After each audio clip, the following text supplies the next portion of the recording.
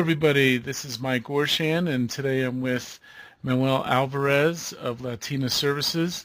And Manuel, could you introduce yourself? My name is Manuel Alvarez, and I'm the president of Latino Servicios, which is a company that provides tax preparation and other services for the Hispanic community in the Bay Area. I am originally from Mexico, so I did my undergrad in Mexico. I have a degree in industrial engineering. I got my MBA at Stanford University here in the U.S., and I did some studies at the Sorbonne, Paris.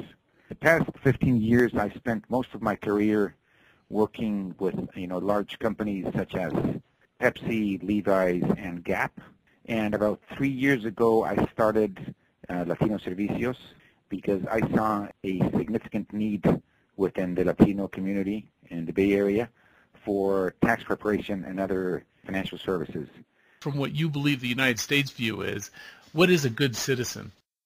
A good citizen is someone that is contributing to the economy of the U.S., that is paying their taxes, that understands what their responsibilities are, and is making sure that they're also respecting the laws the way that they're written. If they understood their rights and their taxes were sent in appropriately, can you give a little bit of feeling of the numbers of people and the impact that might have on the United States? There's roughly about 12 million undocumented workers in the U.S., of which roughly 75% of them are Latinos. That may be maybe 8 to 9 million, undocumented people. And let's say that of those, maybe there's 5 to 6 million that are actually head of households that are workers. Even being conservative, let's say that 20% of those people that have not been paying their taxes, start contributing, and paying taxes. We're talking that it's, 1 to 2 million additional people that would pay taxes. And if on average they pay $1,000 to $2,000, per person, start getting into some pretty big numbers right away. We're talking, several $billion.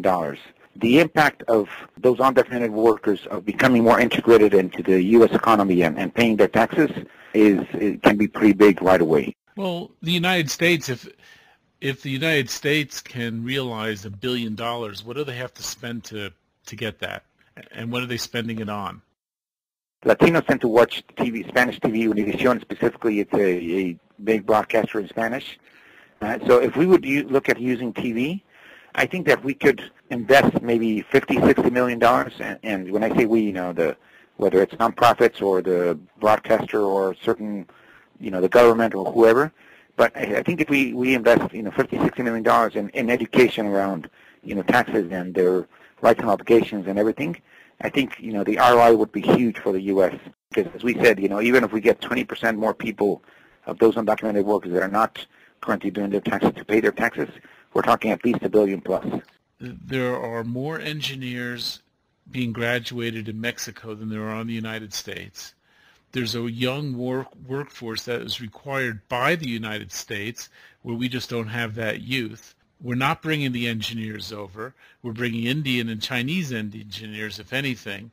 The oil is going down. The oil revenue is going down. Tourism in Maquiladora is sort of steady. And yet we're talking about our second largest trading partner. The only thing I could figure out is there's this uncontrolled assimilation that the United States is afraid of or something like that. There's been a lot of debate around the Hispanics in the U.S. creating a subculture and not assimilating. And that may be true for the first generation, but when you look at second generation Hispanics, they all speak English. And sure, they at home they may speak Spanish and they may be watching the telenovelas in Spanish, but everyone of the second generation, they all speak English. I'm first generation Mexican myself. I'm a U.S. citizen now, but I have my kids here, and the battle is for the kids to speak Spanish, and that's happening everywhere. So I don't really see that that the Hispanics as being a culture that is not trying to assimilate into the U.S. I actually think that maybe the first generation is not assimilating as much, but neither were the first generation Germans or Irish or others that arrived 100, 200 years ago. If the United States needs engineers, the way I'm saying it, they're going to go to India, and that's fine. And maybe there's an English-speaking thing there, maybe not. And they go to China or Taiwan, and then Mexico's way down there. And yet, and somebody brought this out, the Mexican engineering or that discovery talent should be higher up on the food, higher up. They should have higher demand in the United States because they're coming here. They want to stay here. The Indians, the Chinese, they want to go back home, and boof, all that intelligence goes with it. And why isn't that happening? I think you raise a very interesting point, and I think a lot of it has to do with incentives. If you look at, a lot of the people that have migrated from Mexico to the U.S., some of them may have good preparation and, degrees and everything, but they may be working here in lower paying jobs because that's the only thing they can get. If they're undocumented here in the U.S., even though they may have an engineering degree, they're not going to get an engineering job. So part of, I think that this new immigration reform that's being talked about recently and what's going to be more of a points and skill system than a family-based system, I think that could potentially enable the U.S. to take advantage of engineers coming from the neighbor next door than from other countries. Out of all your clients, how many do manual labor, and out of that, how many are educated to do, the skilled labor that they've been trained in? I would say that 60 to 70% of my client base does more manual type labor. So definitely it's a vast majority. I would estimate that a good 30%, 20 to 30% have a university degree at least, and they may be not taking advantage of that university degree in the work that they're doing here in the U.S. If you looked at India or Taiwan or even China, there's a lot of effort that goes on between the governments to negotiate, to create pipelines, to create all sorts of alliances that give some kind of level of comfort. Where is the Mexican government and all that, and what more or less that can they do?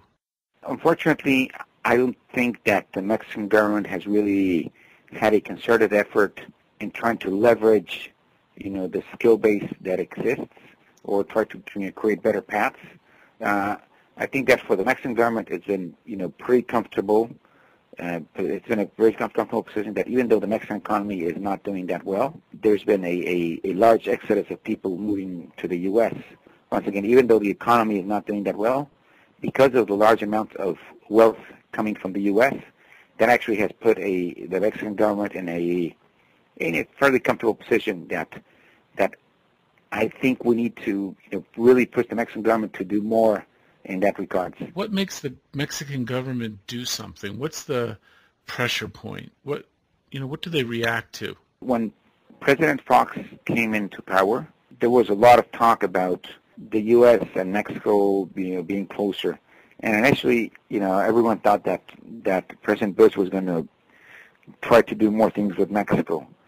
Then 9/11 happened, and then we got into Iraq and other things happened. So that totally distracted President Bush from concentrating on Mexico.